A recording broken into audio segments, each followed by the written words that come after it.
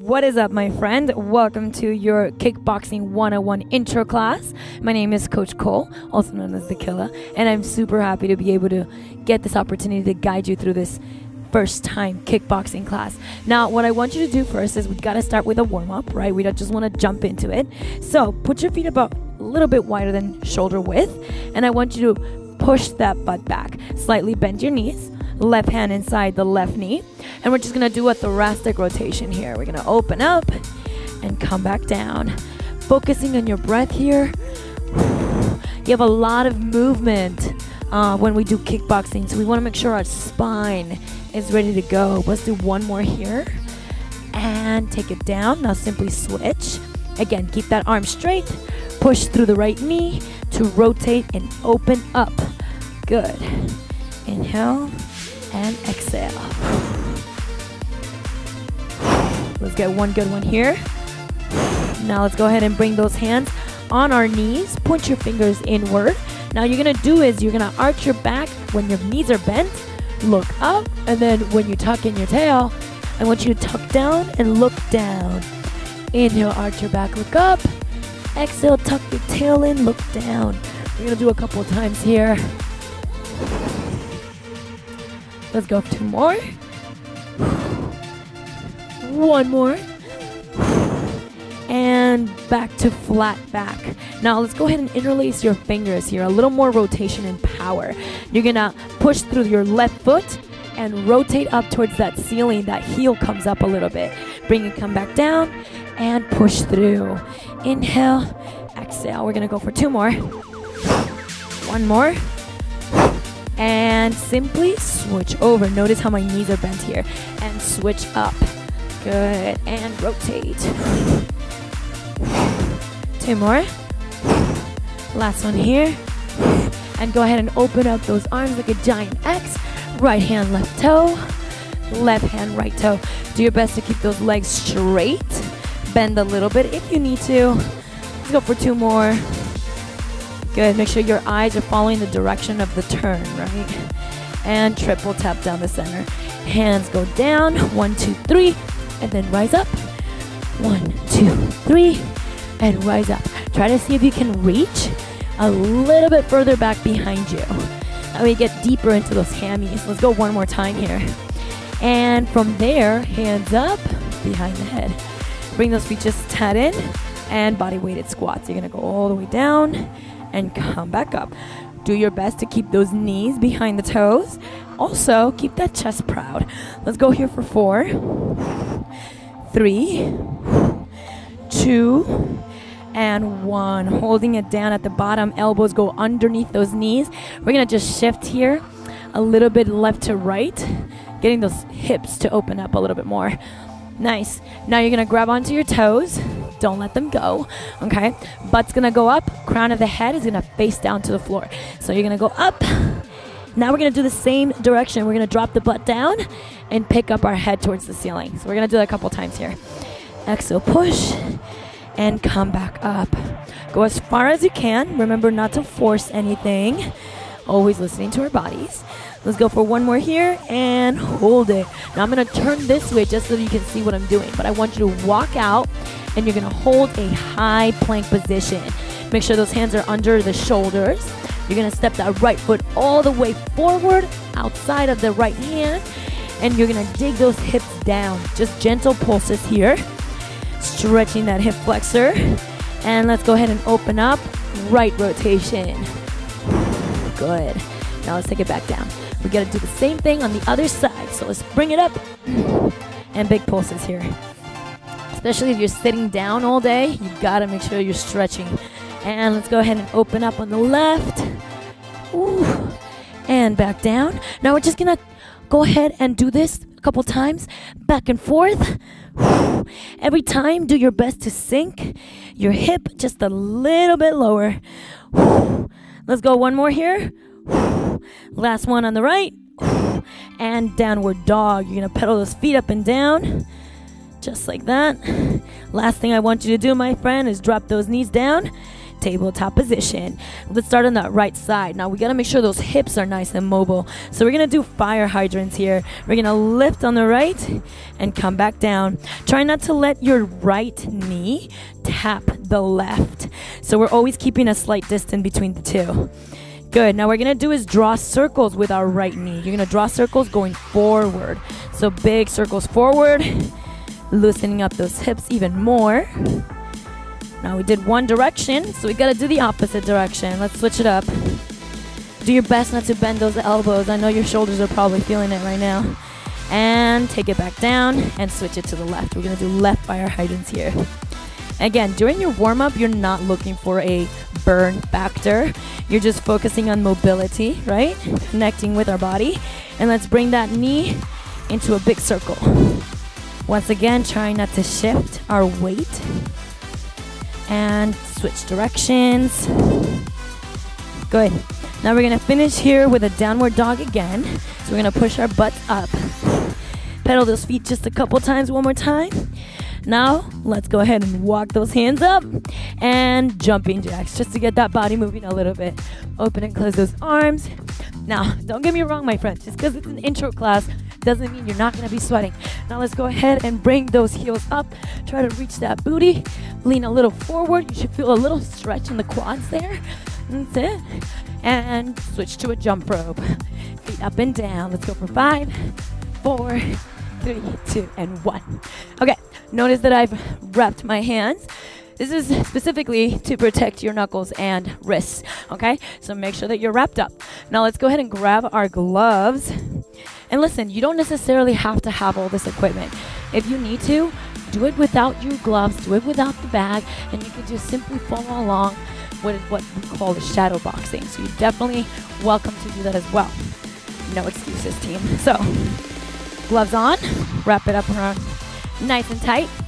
Now, in kickboxing, there's 2 different stances. You got your main stance for people that are right-handed dominant. So that's gonna be the left foot forward and the right foot back, known as an orthodox stance. Now, there's also the opposite side with which you would put your right foot forward and your left foot back, and that is your southpaw stance. Lucky for you, we're gonna be practicing both. So, I'm gonna personally start with my left foot forward. Go ahead and follow me through so we don't get lost. So we're gonna go ahead and be right in front of our bag. You gotta measure your distance first, right? We don't wanna be too short and we don't wanna be so far that we can hyperextend, right? We don't wanna be hyperextending our joints here. So, measure the distance with that front arm. Perfect distance here. Now, the hands go right here at the temple, about eyebrow level. Do your best not to close yourself up. You gotta make sure you can see. Now, so you can see me, I'm gonna turn to the camera. You want to make sure that your feet aren't aligned in the back, right? Let's call this a tight rope. You don't want to be on a tight rope. You want to think about putting one foot on one rail and then the other foot on the other rail. So you got 2 tracks coming through. All right, so always be mindful of your foot placement. So we're going to go back to our bag here, making sure our feet are nice and wide apart, right? Now our hands are up here. First punch I'm going to teach you, my fighter, is going to be the left jab. So the left jab, I like to call it like the speed punch. It's more of a quick little snap of the punch. It goes from your body all the way out to your target, and you return right back to where you started. So remember, those hands always stay protecting the face. So now we're gonna do that left jab. Now, keep in mind that when you're kickboxing, you're not just gonna be using that arm extension. This is not just what's happening. You're using that hip power to rotate into the punch. So keeping those hands up, I want you to loosen those shoulders. And I want you to really pay attention to those hips. So bend the knee so you're not locked up. Bend it. Now, as you extend the left arm, I want you to gently rotate that left hip. You're going to bring it in, and you're going to come out, all the way out, all the way in. So this is the left jab. Now, feel the power coming from the ground up. Now, we're not going fast yet. We're still taking our time here, making sure the upper body and the lower body are connecting through our core. So your abs are tight. Now let's go ahead and snap the punch a little bit. The moment you tap the bag, you're gonna come right back in. So let's focus on the hips. 1, 2, 3, 4, 5. Keep going. 6, 7, 8, 9, 10. So that's the left jab, okay? Now the right cross, in contrast to the jab, is gonna be more for power. Why? Because you got that hind leg right here. Your right hand dominant, You're dominant on that right side, which means you get to push a little bit more of your body weight in there with more strength. So now we're here. We got that jab down for speed. We're going to come in for that cross for power. So it's the same technique of extending the arm and coming back in. But keep in notice that right foot in the back. The heel is going to lift up as you rotate through the ball of the foot, and you come right back down. So now you're pushing through the ground straight into the cross, right? So we're here, still feet apart, hands are up. We're going to go ahead and extend, pivot through the foot as you push through the ground so that the arm can go through. And come right back. Again, go out and come back in. Go out and come back in. Now we're going to add that little pop. The moment you tap the bag, I want you returning to your face. Ready? And boom. 1, boom, 2, boom, 3. Let's go for 10, okay? Here we go.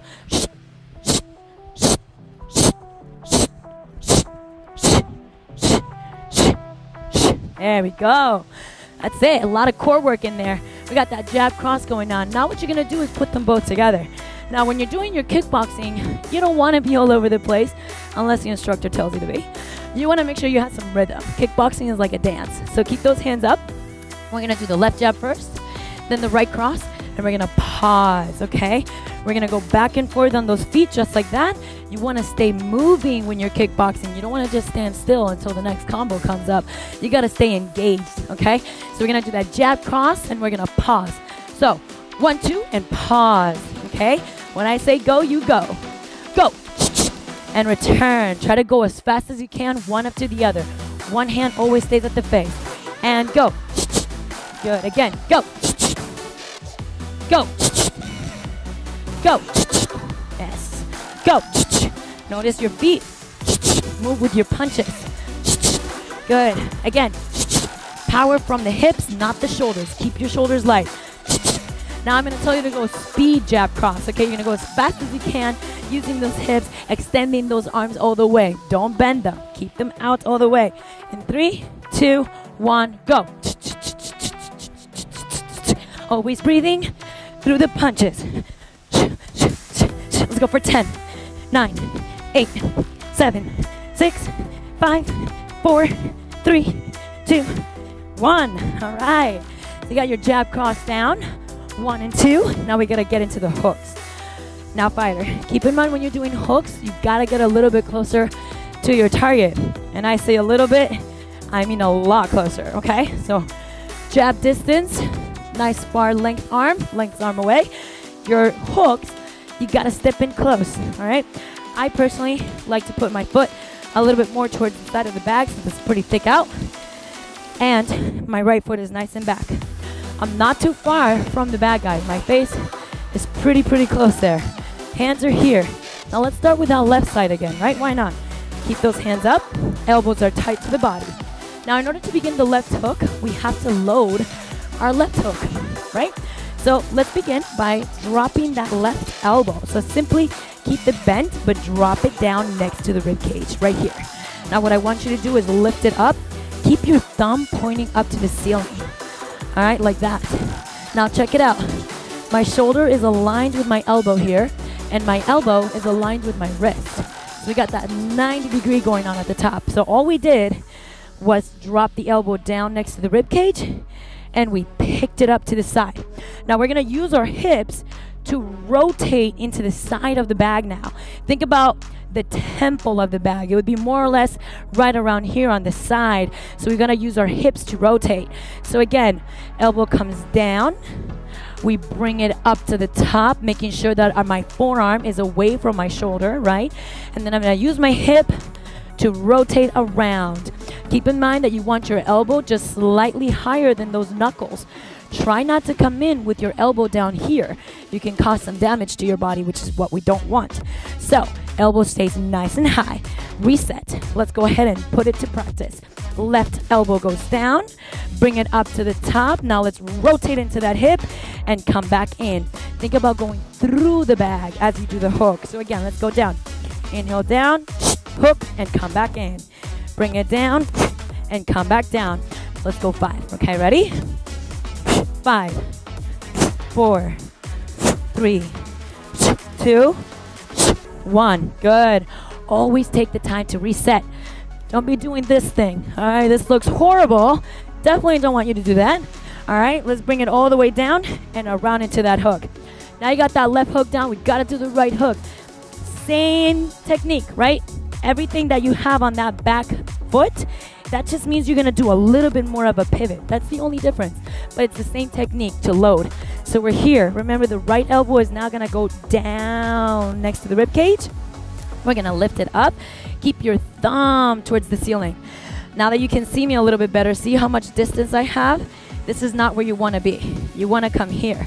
Now we're going to go ahead and use our hips to rotate as if we're going across our own chin. Okay, so again, notice my foot pivots. Elbow comes down. Bring it to the top. And now from here, I push through the floor and I rotate in. Again, elbow slightly higher than the wrist. If you're landing your hooks like this, you're going to cause a little damage. So be careful. Pay attention. So we're here again. We're going to bring that right elbow down next to rib cage. Bring it up like a little chicken wing here. Now we're going to pivot, going through the bag. Again, down and around. Let's go ahead and do some 5. Let's do 5, okay? In 3, 2, and go. 1, 2. Always reset. 3, 4, 5. All right. So you got your hooks on the left and you got your hooks on the right. We got to put these together though. So we're going to do a left hook and a right hook. Always take your time to reset. Hooks are meant for power, all right? So don't hurry yourself out. I want you to learn it right. So we're going to do that left hook, right hook, and reset. Again. Reset. Again. Reset. Again. Hut, hut. Reset. Go again. One more time. And breathe, breathe, breathe, breathe. Notice the more comfortable you get, your feet begin to move more with you. That's going to be better for you because you're going to have a lot more range of motion by moving your feet than keeping your feet still. Okay, that'll come with time though. Let it come naturally little by little. Last punches we got to learn today are the uppercuts. Now there's different variations depending on the type of bag that you have. The variation that we're going to practice with this bag is we're going to go directly into the belly, okay? Now, everyone's taller, everyone's shorter, so I want you, my fighter, to simply measure your own belly to the bag. That way you know where you're going, okay? We're going to continue with that left foot forward. We're going to keep that right foot back. Hands are at our temples, and we're bending those knees. Now, the uppercut is also a close strike hit. This time, what we're going to do is we're going to load a little bit differently, though. When you're here, I want you to start leaning towards the left. So we're going to lean slightly to the left. Now we're going to go ahead and drop that elbow down next to that hip, to the rib cage as well. But I want your palm facing the ceiling like this. Now we got that 90 degree going on here as well, keeping that forearm next to our waist, all right? So since we're leaned in, we got a lot of weight on our left side. We're going to use that for momentum to drive the knuckles into the belly. Okay, so from here, simply rotate in, drive your knuckles into the belly of your bag, and you return back up. So again, we lean to the left, we load that uppercut, and we rotate through the hip to land knuckles into the bag. We return. Let's try this out. We lean, we roll. Eso, and you come right back up to those temples, okay? Don't linger down here. You got to cover that face again. And let's go. 1, 2, 3, 4, 5, and reset. Okay. Keep in mind, if you're coming in with your wrists like this or like this, you're bound to feel some pain. So make sure that you're going directly in, wrist aligned with elbow. Very important. I'm a stickler for that. I want to make sure that you're having a good experience. Now that you're done with that left uppercut, we've got to do that right uppercut, right, my friend? So I'm going to let you see me again. Remember, that right foot is in the back. Hands are here at the temple. We're going to do it again. Pretend Coach Cole's bag is in front of her. So we're going to go ahead and do our little lean to the right. Bam. Okay, now I got my body weight to the right. Now we're going to go ahead and bring that elbow down 90 degree, palm to ceiling. That's it. Now we're going to use that pivot. So I'm going to pivot through the ball of my foot, pushing my heel up. And you rotate in to the belly of the back. Okay, making it a full circle. Come back up to the temple. So let's try this out. Left foot is forward, right foot is back, knees are bent. We're going to lean slightly to the right. We drive in, right uppercut, come back to the face.